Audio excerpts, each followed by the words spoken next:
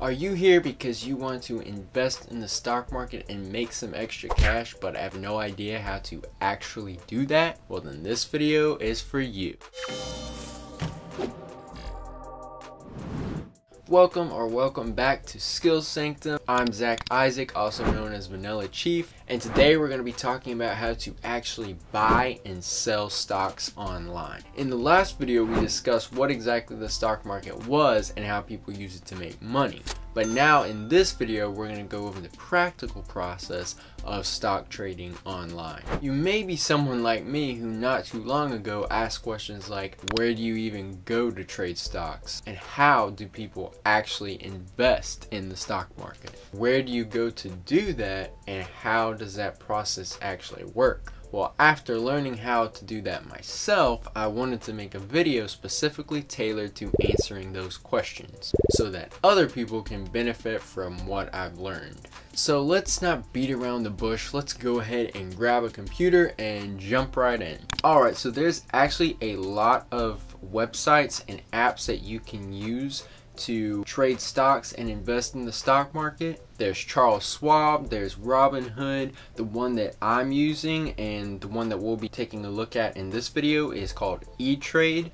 And all these apps and websites are known as online brokerages, basically just places you can go online to invest in the stock market. I started using Charles Schwab. It was just really confusing and I wasn't really getting anywhere with it, so I kind of gave up on that and then moved to Etrade, and I actually like Etrade a lot better. It's a lot easier to use, and the greatest thing about it is it's basically free. The only reason why I say it's not free is because I've traded 30 plus stocks on it so far and it's only cost me about 10 cents. So it's basically free. It's when you get into the advanced stuff like trading options and beyond that where it starts charging you more money. If you're just doing modest stock trading, then Etrade is a good place to start.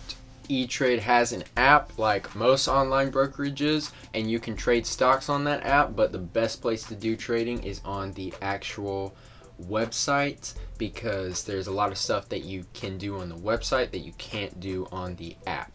So I recommend using the website. So the first thing you're going to want to do is look up etrade.com, and then you're going to want to go to the website, and then you want to start an account. I already started my account, so I can't show you that whole process, but basically you just hit start account and it'll take you through the process. You'll go through a bunch of different steps. It'll ask you a bunch of different questions. I think it asks for your social security number, your tax information. Eventually it'll ask you for your bank information, and it's going to ask you some questions and you're not going to really know what the answer is. Like, it asked me a lot of questions. I didn't know how to answer it. It was asking me my experience in the stock market, and I had zero experience, so a lot of stuff I just put other, no experience. Some stuff I just put random answers. So don't let that part freak you out. If it's asking you a bunch of questions that you don't understand, just fill them out the best you can and you'll get through it eventually. It will ask you what kind of account you want to open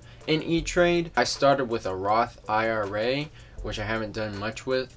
If you're wanting to do just basic stock trading, then do individual brokerage account.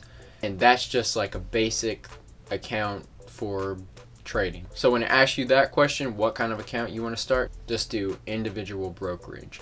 And once you set up your account, get everything done, you will come to this page, and this will be your home page every time you log into Etrade. But before you start trading, you have to add an external bank account. So whatever bank account you want to use to put money into the stock market, you need to connect that bank account. So there's lots of ways to do it. The simple way is just to scroll down to the bottom, and then you can go to transfer money right here, and you can select transfer from, and then come down to add account, and then follow those steps to adding your account, putting your bank information, all of that. It will take a couple days for this process to go through because they have to verify your bank account. So what they'll do is they'll send you a couple cents to your actual bank account. It could be like 2 cents, 24 cents. And then when they send that money into your bank account, a few days later, you have to come back to your Etrade website. And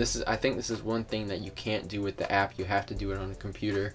You come back to the website and then you'll verify your account, which I think there was a button up at the top that you can click to verify your account. So basically you click verify and then you enter the amount of cents that they put in your bank account, and then I think it took like a day or two afterwards, or maybe it was immediate, I can't remember. Then your bank account will be verified and then you can start transferring money from your bank account into your Etrade account. So once you have your bank account verified and you want to transfer money from your bank account to your Etrade account, you go to your transfer money option, transfer from, select your external funding account, and then you go to transfer to and select the account, Etrade account, that you want to transfer that money to, and then the amount that you want to be transferred from your bank account to your Etrade account. It's not immediate. It will take a couple days for the transfer to actually finally go through, but once it goes through, then you're good to start investing. Alright, so now let's learn how to look up companies that you want to buy shares in and how to invest in those companies and make a profit on those companies. Alright, so now let's figure out what company we actually want to invest in, what stock we want to trade. So let's use American Airlines for example. Each company or stock has what they call a ticker symbol, which is basically just a company simplified into a small group of letters. AT&T is just T, United Airlines is UAL, Amazon has their own ticker symbol. Each company on the stock market has their own ticker symbol. So the more you can memorize those ticker symbols, the easier it may be to look those companies up quickly. But if you don't know the ticker symbol, that's perfectly fine. So by using American Airlines as an example, we're going to go to the symbol search bar and then we're going to start typing in American Airlines. There it is. AAL, American Airlines. So once you click on that, it'll bring you to this screen, and this is everything about American Airlines as a stock in the market. There's going to be a lot of information here. When you're just starting out, you don't really need to know every little bit of detailed information. You just need to know the basics. If you want to know the latest headlines and news about your company that you're trying to invest in, you can look at the latest headlines right here, and this will tell you news about your company, whether it looks like the value is going to go up, the value is going to go down, stuff like that, so you kind of know what to look out for. Okay, so now here we are at American Airlines. So I'm going to select buy. Then you're going to come up to this screen and then you're going to select the quantity of shares that you want to buy. As you can see, it's about $11 a share right now. I'm just doing this as a test, so I'm going to say I'm going to buy 1 share. So I'm going to put 1 in the quantity, and then price type. These are different settings you can do when you buy shares. I always do limit, because the stock market is constantly going up and down all throughout the day. So what the limit option does is, okay, no matter what happens, I don't want to spend any more than this amount of money on this stock. So if that stock happens to go above that amount that you want to spend, then it's not going to execute the order, so that way you don't spend more money than you actually want to spend. So I'm gonna limit the price as $11.20 per share, and right now it says it's $11.16 per share, so that shouldn't be a problem. After you get the quantity you want, the price you want, then you're going to go to preview, and then you'll come to this, and it basically lets you review everything you just put in. And now if you want to confirm that order, you're just going to hit place order, and then there you go. And then it'll say your order was successfully entered during market hours. So the stock market actually is closed at certain times, closed on the weekends, sometimes it's closed on holidays like Memorial Day or closes early. I believe it's from 8 o'clock in the morning to 3 o'clock in the afternoon. If you trade outside of those times, basically it'll say your order was put in the system, but it can't be executed until the stock market is open again. And I just got a message on my phone saying that my action of buying one share of American Airlines was executed at $11.165 per share. I don't know if you can see that, but that's the message that just came up. So you'll typically be alerted when your order is executed. Okay, now let's say that you want to sell some shares. So now what we're gonna do is we're gonna go to portfolios.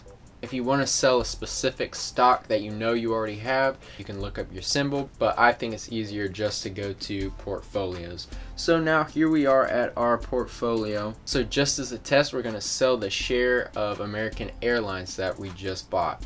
So what I'm going to do is click on this arrow of American Airlines and it'll show me the shares that I have purchased by the date that I may want to sell. I bought one share of American Airlines on May 22nd and I'm up $1.41 in the green.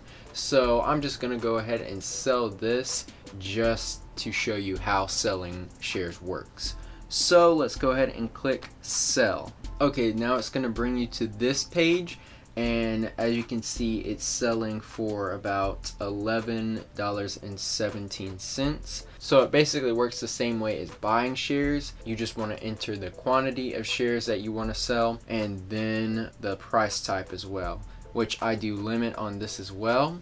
And basically it's the same thing as buying shares. The only difference is that instead of saying I don't want to spend any more money than this when I'm buying shares, you're basically saying I don't want to lose any more money than this when selling this share. If the price drops beneath the price that I bought it for, then I don't want to sell it. So I bought it at $11.16 per share, so that's the price that I want to put in the limit option, so that way we don't lose any money. When you've got that done, then you're going to go to preview, and then everything looks good, and you're going to hit place order. And there you go. Same way as buying shares, just the opposite. And I just got the message that it has been executed. So there you go. So we bought a share of American Airlines and we sold a share of American Airlines.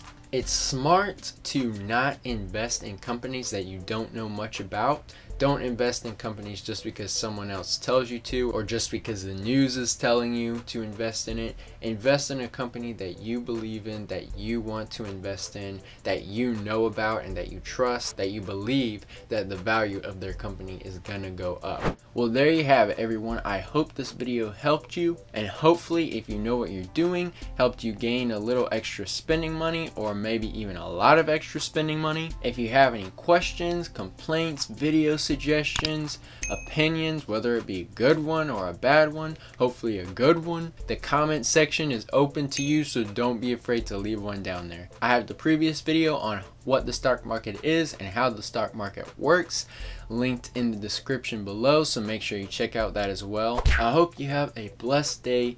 Thank you for watching, and you'll see me in the next one.